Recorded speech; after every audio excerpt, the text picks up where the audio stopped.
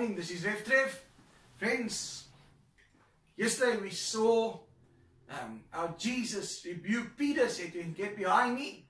And now we find, then Jesus said to his disciples, "Whoever wants to be my disciple must deny themselves, take up their cross and follow me." And so the Lord doesn't just rebuke Peter and leave it there. He then calls the disciples to himself, and he shares not only with Peter but with the disciples what the cost is of following Jesus, what it means to have true salvation. We find that the other gospel writers tell us that Jesus did not just share this with his disciples, but he shared this also with the crowds. If Jesus only shared this with his disciples, then people would be able to say, well, there's a different standard for ministers or for elders or for deacons. But we find that Jesus doesn't only share it with his disciples, but he shares it with everyone. He says, if you want to follow me, if you want salvation, then this is how you are to live your life. Whoever wants to. Here we find straight away, friends, Jesus does not force us to follow him. He has not made us robots. He gives us the choice. Other versions say, anyone who desires. You see, you have to have a desire. It's the desire to want to follow Jesus that leads to us following him. But many people don't have a desire to follow Jesus. They don't want to follow his standards. They don't want to live according to his standards. That's why they have no desire to follow him. And that's why Jesus says, anyone who wants to follow me, this is how they are to live. Many people today think they are saved because they've said a prayer, "Lord Jesus, come into my heart." And now they think they have a free pass into heaven and a get out of jail card out of hell.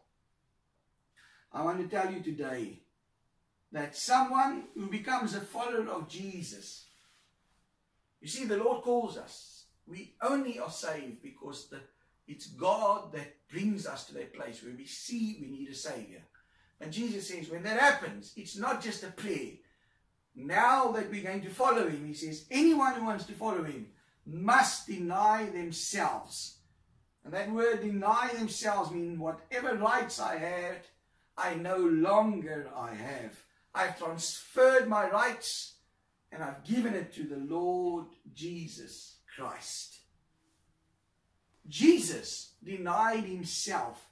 He died on the cross. He said, "Father, not my will be done, but your will be done."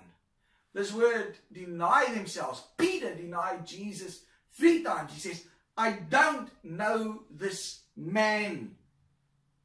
I don't know anything. I'm not one of these." Well, Jesus says we need to deny ourselves. That's the meaning of this word. You see, some people think the word deny means, well, I won't eat chocolate or sugar for the next 2 weeks. That is denying something for yourself. But you need to deny self. That's a completely different thing. Paul says in 1 Corinthians 6:20, "You are not your own. You were bought at a price. Therefore honor God with your bodies." And so denying self is saying it's no longer my rights. My life is now God's. Then the second thing is take up your cross. And the cross speaks about death. The cross speaks about dying to self. Friends, when all of us want to receive a crown one day, when we get to heaven. But you have to have carried your cross here on earth to receive your crown in heaven. Some say, why must we pick up a cross when Jesus died on the cross? He paid the price. Why must we suffer in any way? You see, some people just want the gospel. Come to Jesus and all your problems are over. No, no, no. Each one of us have a cross to bear. And this is not a once-off thing. The other gospel writers tell us that we are to pick up our cross daily. And so we find here, friends, this picking up the cross does not mean that we all have to die. 11 of the 12 disciples died for Jesus. The only one that didn't die was John, but he wrote the book of Revelation and he saw the end, yet he died as a prisoner. Some people say, I carry a cross. My cross is my husband. Yours might be sickness or pain.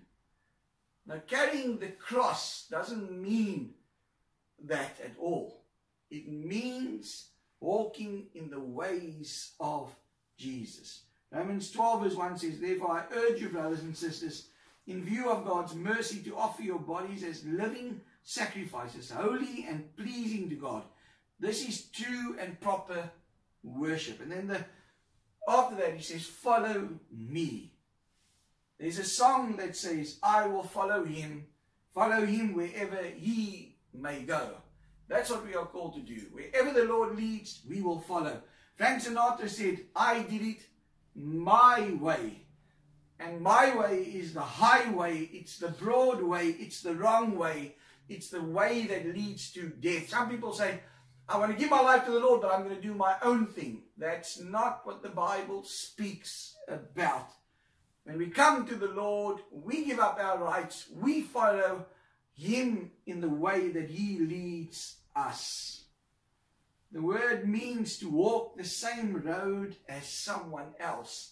And we are to follow in the footsteps of Jesus. It's like when you walk in the beach and you see someone's footstep, you follow in those ones. That's literally what this means. Galatians 2:20 says, I've been crucified with Christ. No longer I that live, but Christ that lives in me. The life which I now live in the flesh, I live by faith in the Son of God who loved me and gave his life up for me. This is what this verse means about following Christ. For whoever wants to save their life will lose it, but whoever loses their life for me will find it. And it almost seems like a contradiction.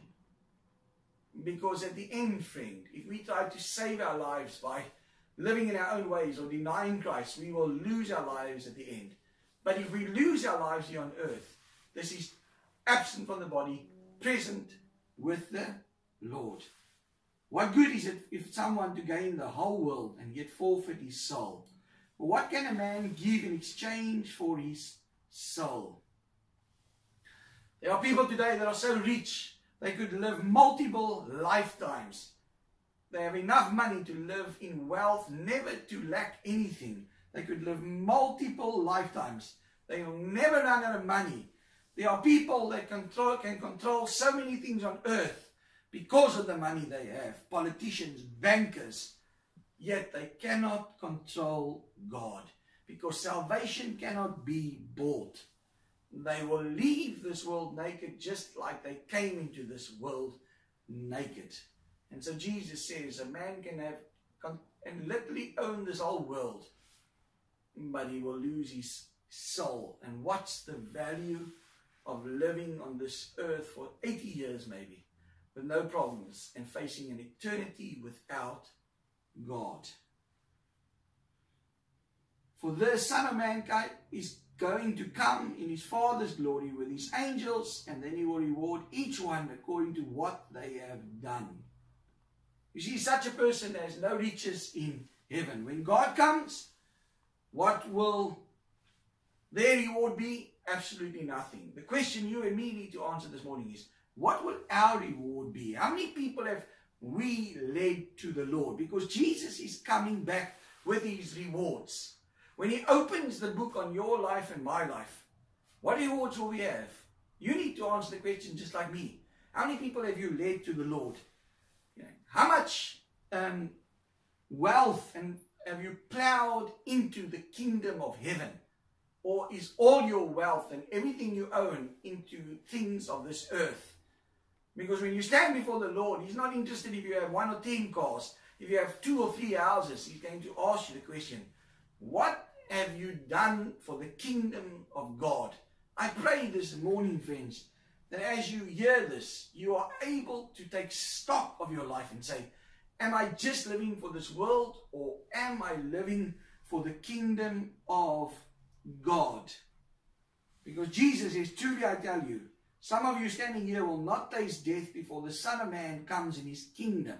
And we're going to find that Peter, James, and John receive a sneak preview of his coming on the Mount of Transfiguration that we're going to see tomorrow. God, this is Rev Trev. I pray that God blesses you today.